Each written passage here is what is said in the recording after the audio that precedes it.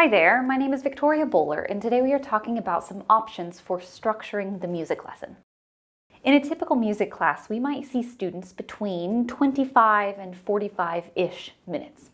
So within that time frame, what is the most impactful way to organize our time? Ideally, we would be dividing class up so that students have the highest amount of fun and engagement and then the highest amount of musicking as possible. That's what we'll talk about today. Conversations around how to organize daily lessons are curricular conversations. And in the podcast that goes along with this video, we talk about some different frameworks for organizing curriculum. So if that is something that is interesting to you, you can use the link in the description to take a listen. All right, with that said, let's jump in. Let's start with the first lens. What are we going to do? One very popular option is to organize the lesson plan around activities. For this, the breakdown of the lesson might look like a welcome song and then an instrumental activity and then a movement activity and maybe a notational literacy activity and then a closing song. This lesson plan is based around the doings of music or the musical skills. There are some really positive things about this lesson structure that I think are worth highlighting, namely the different modes of musicking that are happening here. This lesson is set up to be incredibly active and to keep students engaged the whole lesson. So notice that we're not staying on one skill throughout the whole lesson. We're jumping around. We're moving around to different ways to experience and understand music. And you might recall that within the lens of multiple means of engagement, this is a really beautiful way to structure the lesson. The diversity of the experiences is really the gem of this lesson structure, in my opinion. There are some potential challenges with this approach, though.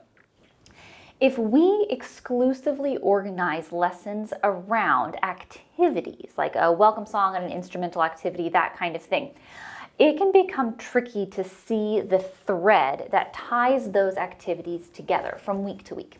So here's the problem. Let's imagine that you are searching Pinterest for a fun activity for third grade and you find one and you use it in class and your students love it. Well, that's great. That's a win, right? But the problem here potentially is that when the fun activity is over, what are you going to do in the next lesson? If I teach you how to play a song on barred instruments, and that's it, that's the entire lesson segment, then the next class, I need to find a new song to teach you. You see, we're constantly starting over on this hamster wheel. We're starting over from scratch each lesson. And then what happens if I am teaching a mallet part, but someone doesn't understand what they are supposed to be doing? They don't understand the specific part that they are playing. What are we doing to help students build knowledge and skills that they can reference when they come against a new challenge? Where are the instrumental skills that we could build off of in this example? So this is a lesson structure based on how we experience musical understandings. What we're not explicitly addressing here is the common thread of the understanding itself from lesson to lesson. So let's think about a way we might take this active approach for this lesson structure and tweak it with a slightly different framework. So here's another example, and this time it's based around what we will learn instead of what we will do. We're going to start off with a welcome song and then move to a main musical focus, and then we'll have a game or a change of pace, and then a secondary musical focus, and then a closing song. And I should reference here that this framework is not something that I invented. This is an established way to organize the lesson, and I read about it first in Susan Brumfield's work, but you can find it in other places in music pedagogy conversations. Okay, so let's just take that first musical focus. Let's imagine that the musical concept we're working on, because remember, this is a concept-based approach. Let's imagine that the concept is pitch, and then the specific tonal pattern is la, and so, la, so, mi. In the first class, we might spend like 7 minutes with the song Apple Tree in that main concentration section. So let's say that students are going to sing the song and play the game. It is likely that we will spend a fair amount of time on this part because we're probably teaching the song and the game, since this is the first musical lesson with this concept focus. And then after we've played the game for several rounds, we'll do a challenge. Students are going to stand in place and interhear the song while they trace the melodic contour of the first 8 beats. That's it. That's the whole first day, 7 minutes. In the next class, we might move Apple Tree down to the change of pace section and then spend about 3 minutes on it, tops. So for this, we'll sing the song and play the game like we did in the first class. And then after a few rounds, we can challenge students and ask them to interhear the song while we play the game. If you're not familiar, inner hearing is where it's like you turn the radio on in your head, but you're not making any sound. So for this, students would have to be all singing the song at the same time as they play the game together. And then in that lesson, the main concentration portion of the lesson would be another So La So Mi song, like We Are Dancing in the Forest. In the third lesson, we can move Apple Tree back to this main concentration section of the lesson. And we'll start by singing and playing the game like we've been doing, but we're probably only going to do it once because there's a lot of other stuff to get to in this particular lesson segment. So we sing and play the game, and then let's say that we have students turn to a partner and together find a way to arrange this La So Mi section on body percussion or with movement. So that could be, will your apples fall on me? Or, will your apples fall on me? Lots and lots of options here. And then from there, we might point out the different contour of the melody on the board and trace it while we sing. So we are singing So higher pitch, So Mi. From there, we can orally identify that this higher pitch is a step above So. And by the way, if we were to use a barred instrument for this step, that would make a really nice visual. That's a conversation for another time, but that can be a nice scaffold for this step and skip work here. Okay, so we can visually identify a step higher than So.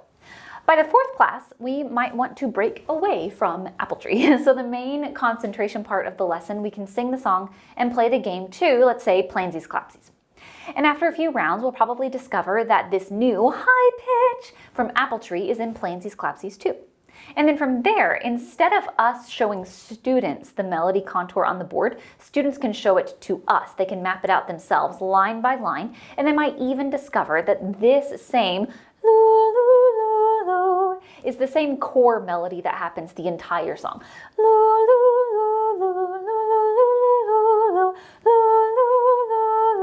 Throughout the entire thing.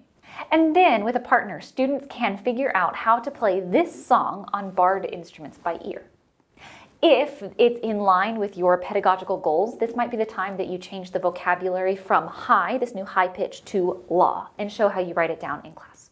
Let's say that we bring Apple Tree back in the next class and figure out how to play it by ear on barred instruments. And then with a partner, students can rearrange those pitches to create their own version of the song, a new melody to Apple Tree.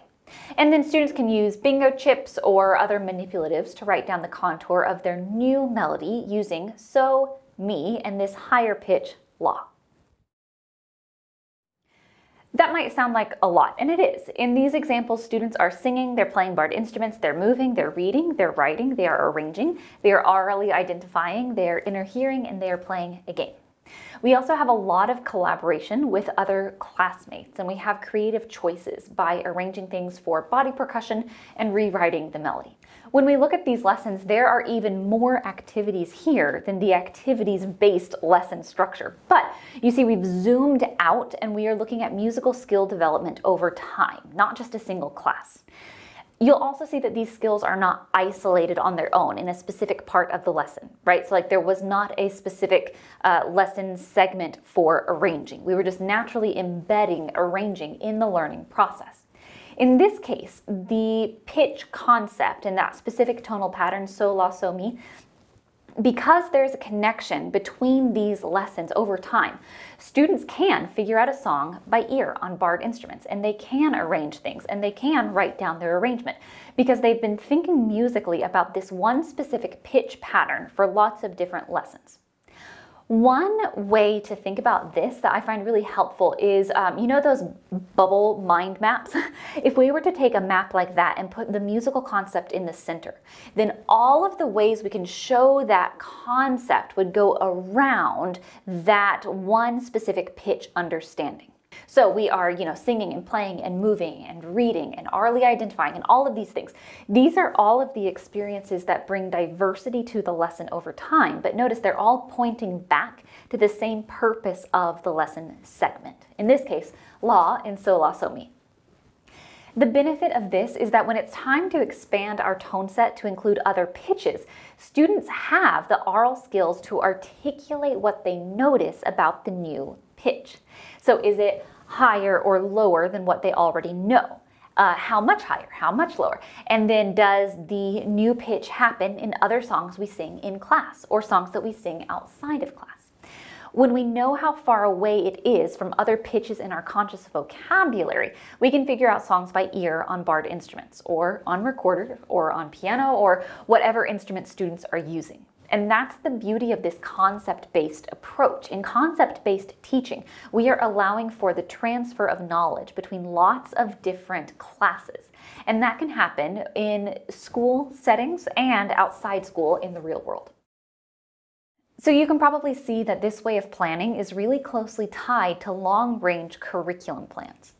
And this doesn't mean that we can't search Pinterest for a fun third grade activity, and it doesn't mean that you need to create your own curriculum and every activity from scratch. It just means that we will probably change the way we search for activities on Pinterest, and we might ask some clarifying questions. So when we find a fun activity, we might ask, what am I using this song or game or activity or piece to teach? Where does this activity lead? What is the natural next step? And what do students need to know and be able to do before they can do this activity? The medium and the skills, all of the doings of the music lesson, so like the singing and speaking and playing and moving and reading and writing, all of that stuff, those are there to actualize the understanding of a musical concept. Today we've talked about a lot of things, but the main idea is that when we structure a music lesson, a very practical thing to do is to think about what concepts our activities are serving. And then a great way to think about that is to find some clarity, find some separation between musical skills and musical concepts. This takes us out of the lesson planning hamster wheel. What am I going to do next? And it puts us into a logical sequence that leads to musical understanding. It's a shift in thinking from how to do the activity to how to actualize a concept. When we look at one single lesson, we see lots of diversity in the musical skills that students are embodying.